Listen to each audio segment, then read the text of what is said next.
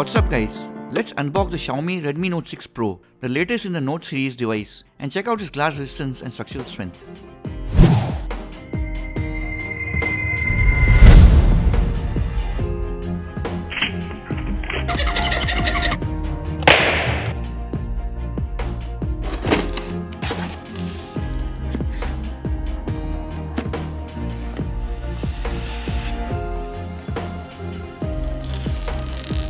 Apart from the notch, the metallic design and looks of the Redmi Note 6 Pro isn't much different from the Redmi Note 5 Pro, but it has been given a few upgrades. In fact, the look and size of the notch is very similar to that of the Poco F1, making the display look almost same. The biggest upgrade will be the fully AI assisted cameras, which also works in portrait mode, making for better picture quality.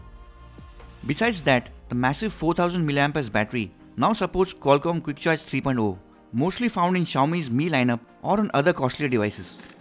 And this time, different color options like red, rose gold and blue are being sold from the first sale itself.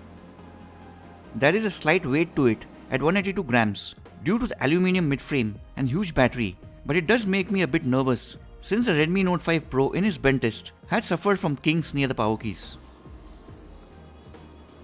Performance-wise, the slightly older but proven and battery efficient Snapdragon 636 processor had no issues in general operations and running apps.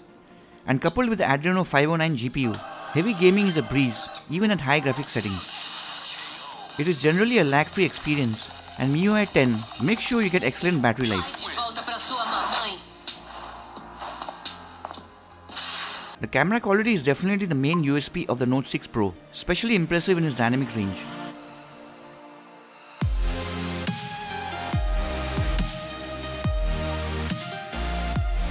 The color saturation is on point, close to natural colors, even with the AI mode on, and this is where the Pocophone sometimes tend to enhance a bit too much.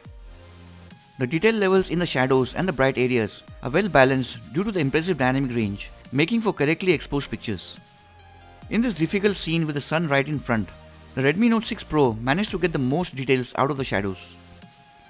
This is definitely the best camera in the 14K budget price segment.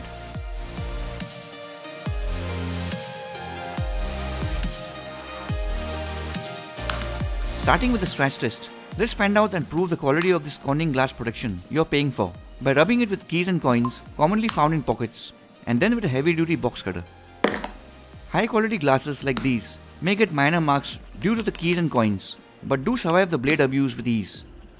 Whereas poor quality glasses found on devices like the Realme series or the recently tested Vivo V9 Pro are not able to survive the blades with ugly scuff marks.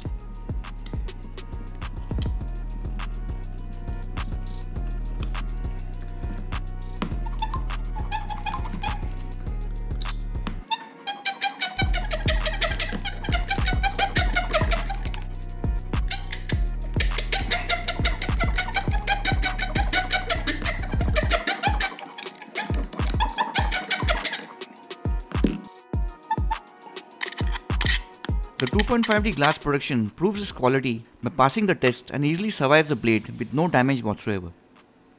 Now moving on to fun stuff, let's find out the structural integrity of the Note 6 Pro in the bench test.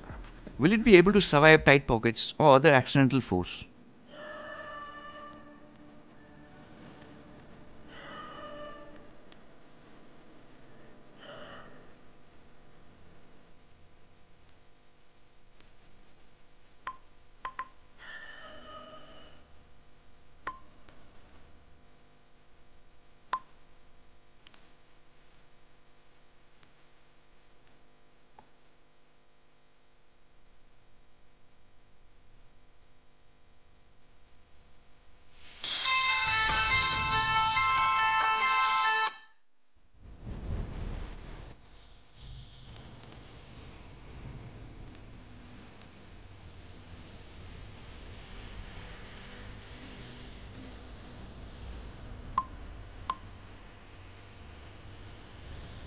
The structure of the Note 6 Pro does flex to a degree and stays bent, but unlike the Note 5 Pro, it does not suffer any damage or kinks near the power keys and passes my bench test.